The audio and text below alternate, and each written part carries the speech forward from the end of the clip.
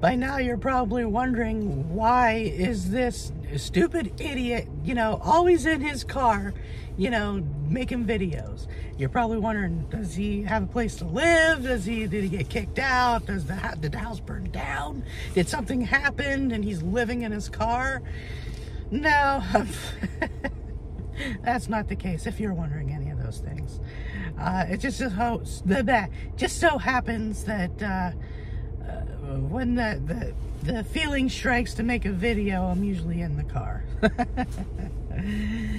Yeah, the house is fine, everything and all that stuff. Well, kind of. Well, anyway, yeah. The Vochek experience starts right now.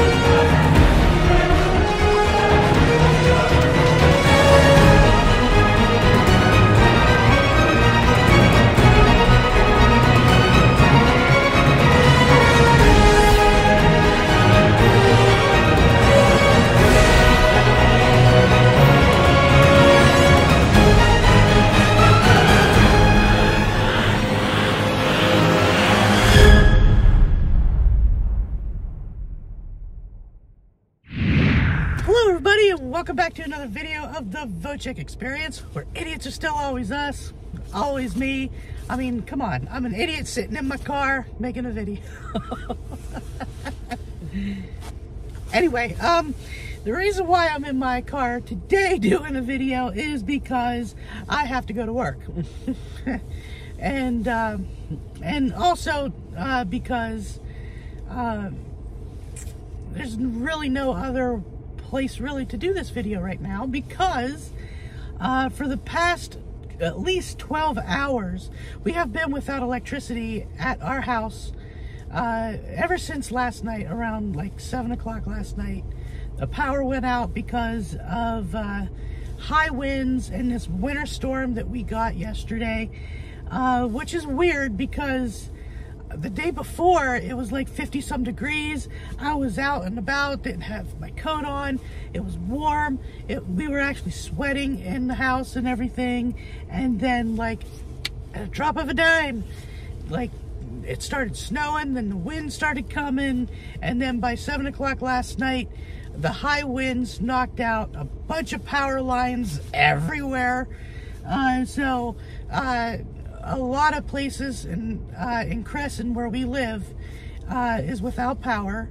Some areas of Crescent does have power, but a lot of it doesn't have power. From what I've seen, there's a lot of places, a lot of towns, all around that have no power.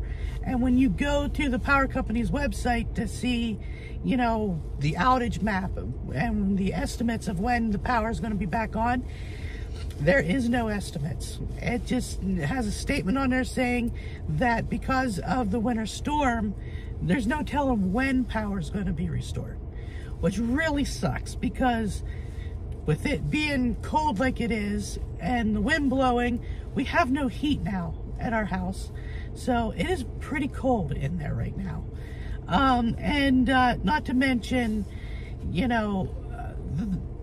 the refrigerator and freezer has been without power for 12 hours. And of course, we have not been opening that or anything, but I'm just afraid that, if this continues, that we may lose some of our food. I'm hoping not, but, but we'll, you never know how things are going to go. But yeah, another thing too is we weren't really prepared. So we didn't have our phones and our devices and stuff charged to full capacity. So when this hit, it was like, oh great, what are we gonna do? Because we knew eventually, our phones were gonna die. And during the course of overnight, Sarah's phone died, and my phone was this close to dying when I got up this morning. It was at like 6%. Luckily, because I did have to be at work this morning, I got up out of bed and braved the elements to go out. I started the car to get that, number one, heated up, and number two, I plugged in my phone and Sarah's phone and just left it idle for about an hour and a half or so. And of course, I had to clear out a bunch of branches from the driveway, from trees from all around, you know, where we live. Just branches just breaking off and flying into our driveway and onto the road. So I had to move some of that stuff too, just so I can back out, just so I can, you know, get to work and all that stuff. So yeah, it's pretty nasty out there. Even driving to work here, all I saw was nothing but down trees and branches and stuff. So I have no idea when our power is going to be restored. I am hoping that we have power at work so that I can charge all of my stuff, including my external battery, so that, you know, when I go back home, because I'm only working a short shift today, I'm only working 4 hours, so I'm hoping I can get some stuff charged up. That way, once I get home, if power is still not out and it is still out for a few more hours, we can get our stuff charged in case there's an emergency. So we'll see how that goes.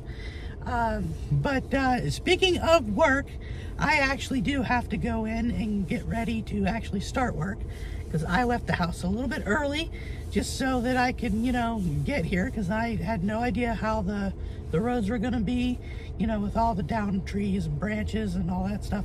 No idea how it was going to be, so I wanted to leave early just in case. But yeah, here's to hoping there's power at work so I can charge my stuff. And but I'll keep you updated on what's going on. And like I said, I know that you're probably not going to be seeing this video until probably days after the fact, but you know, it's still part of what's going on.